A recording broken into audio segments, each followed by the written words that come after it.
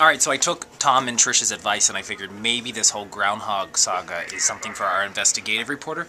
Dave Bohman's with us. Let me just bring you up to speed. So we're doing a Groundhog story tomorrow. Initially it was going to be with this Groundhog Sammy, who's a legend in the Kresgeville area in Monroe County, the Poconos. Sammy passed away a little bit ago, so he was stuffed. And the folks at this place we're doing this whole event found another live groundhog.